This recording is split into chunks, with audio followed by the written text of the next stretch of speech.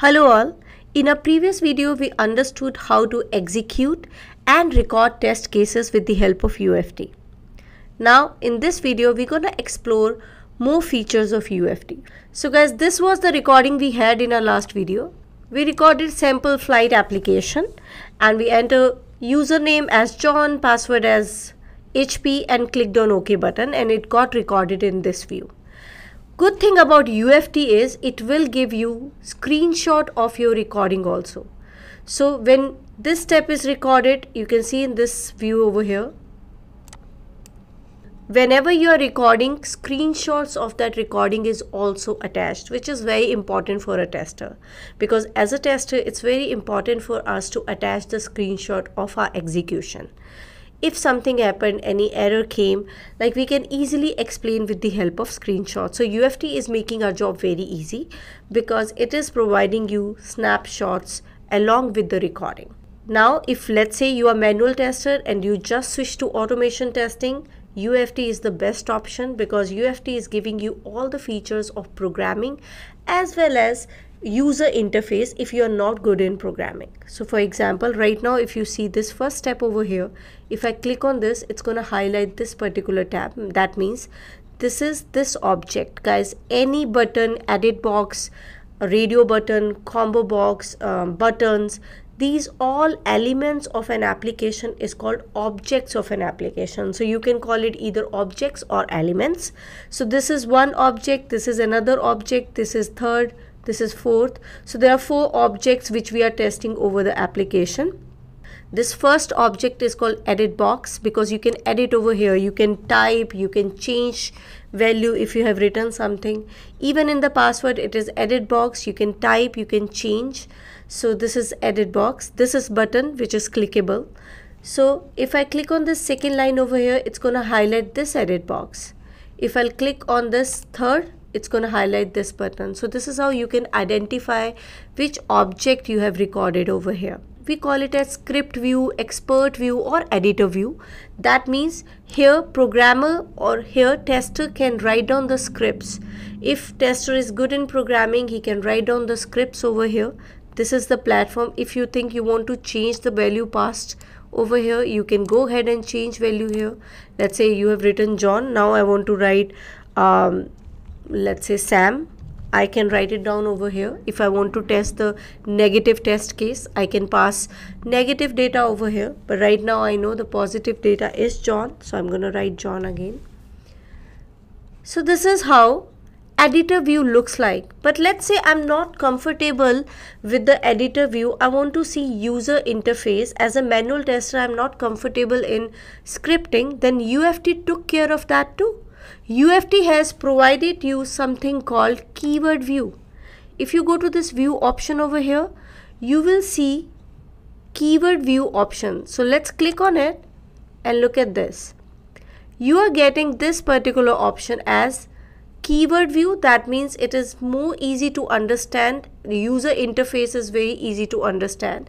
Micro focus, my flight is my parent application under which I have the child elements or objects, that is agent name. If you see this pencil sign over here, that means it is an edit box. This is button. So this is how you can see which item it is, what operation is being performed on it. On agent name, we are setting name as John. This is your test data which you can change for testing purpose. This is your password which is in secure format. Click because I'm not passing any input data over here, so nothing is appearing. And these are the actions we performed. This is for the documentation. Enter John in agent name, edit box. Enter the encrypted password in password. So this is how you can get steps of test execution. So let's say I want to create test cases. I can copy this over here and enter the steps in my test case documentation. So UFT provides you all the features to make your job very easy. Now if I again want to switch into editor view, again you will go to view and here you will see editor option. You can click on that and you can see the editor view over here. If you want to open any window which is missing, let's say by mistake I close the solution explorer window, very easy. You can go to view option again And now you can click on Solution Explorer. You can see it will appear. So this is how you can navigate from keyword view to editor view. Now let's understand editor view in little more detail.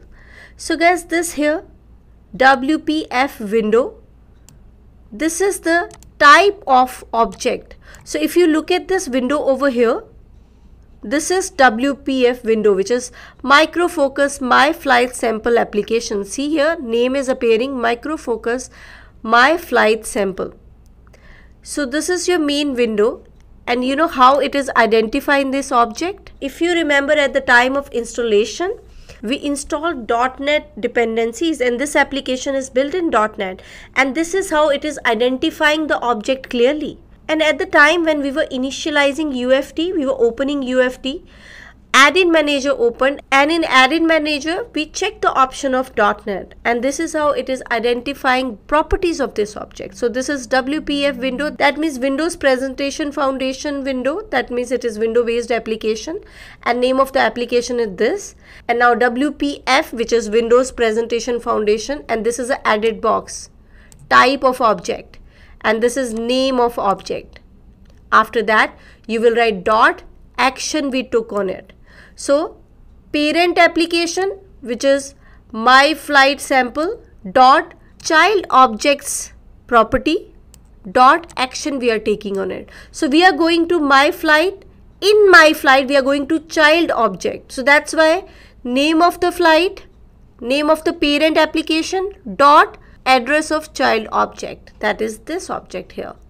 So it is definitely edit box, it is window based. So WPF edit, name of this particular object is agent name, so name dot whatever action we want to take on it. It's very easy to understand programming in UFT because it is always properties of parent application dot child object dot action. So if we see here, now I want to enter password. So first parent dot child, which is edit box, and the name of box is password dot action.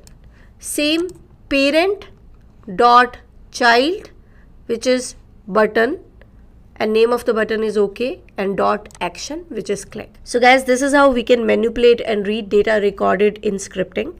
And if you are not comfortable in scripting your manual tester, you just switch into automation, you have very good option of keyword view. That's all for this video. In our next video, we're going to understand where UFT store all the recordings and which one is considered as the brain of UFT. Thank you for now.